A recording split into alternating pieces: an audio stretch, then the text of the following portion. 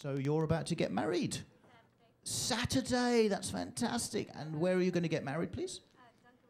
Dunkin' Donuts, did you say? Sorry? I know that some people in this city, they have to get married on a budget, times are hard, but really, if you have to get your wedding done in Dunkin' Donuts, surely you could get Krispy Kreme, surely. Are you getting married, Alan? Not yet, a few more years to go? Okay, awesome. So this is your father, and this is your mother, your grandmother. You look young enough to be his mother. That's my pleasure. I'm very charming, aren't I? You can now get your hair cut in Walmart. When I was a kid, Alan, that's what I'd say if another kid was in my school and they came in one day with a slightly shitty haircut. That's what I'd say. Yeah, you get your haircut in Walmart. You can't say that in your school, Alan. You can't. You couldn't get away with it. You couldn't these days. The kids today cannot say that. You get your haircut in Walmart. Yeah, that's right. Yeah, I do. Yeah. Your mama cut my hair in Walmart.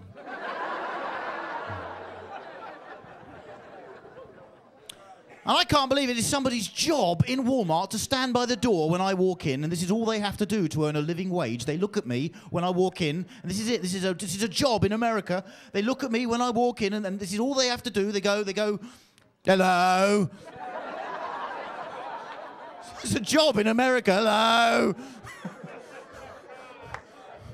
And they don't do it right either. If you're going to put someone on the door to make me feel welcome, put somebody attractive on the door. Don't put somebody on the door who weighs 800 pounds and has a wonky eye. Hello, welcome to Walmart.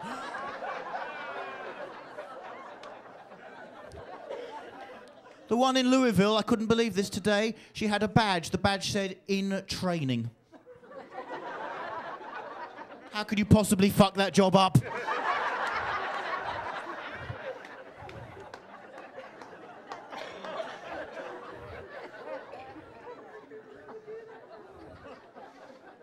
And then I went to another supermarket because I got fed up with Walmart. I went to Kruger's. You know Kruger's? I'm sorry? I think one or two of you might be forgetting who it is who invented the language. What's that thing in your ear, sir? Oh, it's a phone. God, I thought you were a suicide bomber for a second. No, I saw it flashing a couple of times. I was about to, I thought, Al-Qaeda, they come in all forms these days. You've got to check. When I checked into my hotel, the woman who checked me in, she said to me, I love the way you speak. I said, thank you. Why is that? She said, because you sound just like the lizard.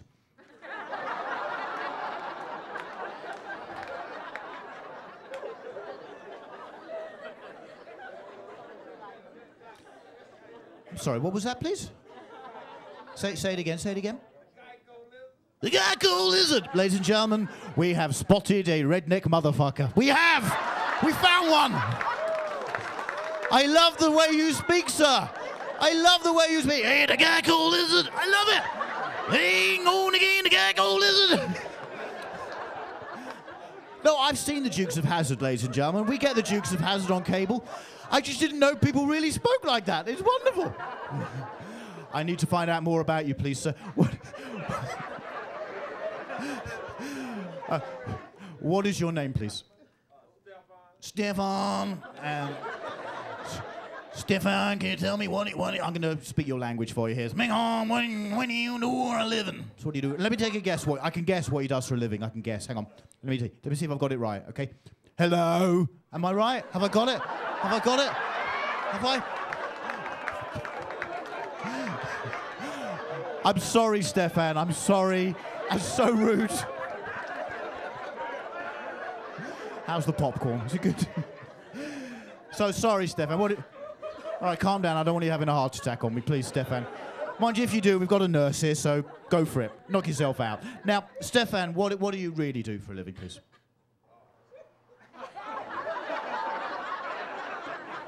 It was quite a simple question, I thought. I gave you plenty of time to think. Come on, Stefan, share with the group, please. I was a soldier? Wow. That would scare those fuckers in Iraq so much, wouldn't it?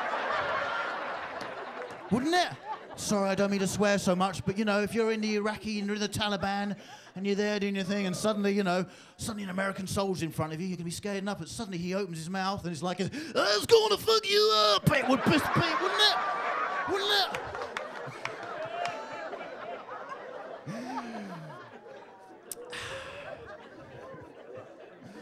Now, ladies and gentlemen, I'm going to share something with you now. Please don't judge me on this story. I mentioned earlier I was in New York, didn't I, sir? I did mention I was in New York. Now, while I was there, I went to a recording of the Maury Povich show. I wasn't a guest. I wasn't a guest. I was sitting in the studio audience, because we get it in England, and I love it, right? There's one type of show I love. I love it when they get wild teenage girls. Have you seen this one, Alan? And they send them to... They send them off to the boot camp. Have you seen that? They send them to boot camp. If you haven't seen it, I will summarise the show for you, because it's always the same. What happens is the parents, they come out first of all, and they're very upset. They're going, Maury, we can't cope. She's only 16. She's already slept with 100 men.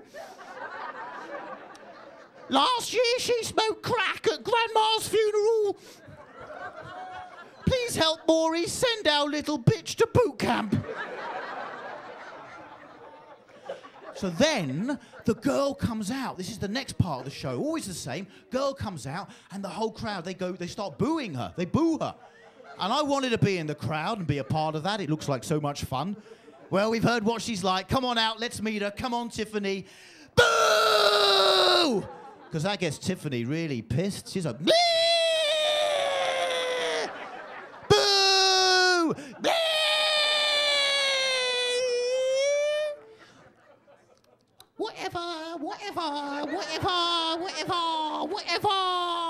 Whatever. That's the boot camp show. I don't think when you've flown 4,000 miles, madam, that's asking too much for a little bit of wild teens and boot camp. Would you agree? But ladies and gentlemen, the day I showed up, they weren't doing wild teens go to boot camp. No. Have a guess, anybody, what they were doing when I showed up at Maury Povich. Anybody? Baby daddy. Have you met Stefan?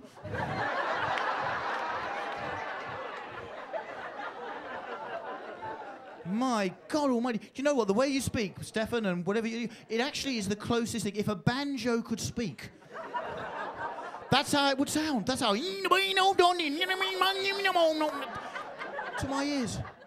Were they doing... What was it? Who's My Daddy? I think that's the show you were getting at. Ladies and gentlemen, if they were doing Who's My Daddy when I showed up at Maury Povich, I would not be standing up here bitching about it. I like that too. That would have been my second choice.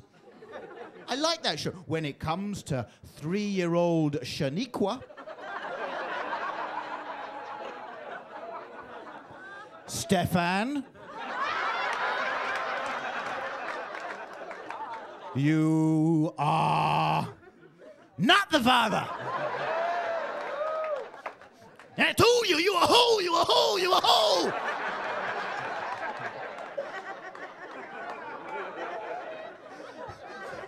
No, they weren't doing that either, no. The day I showed up at Maury Povich, that's the day they thought it'd be a good idea to do a makeover show.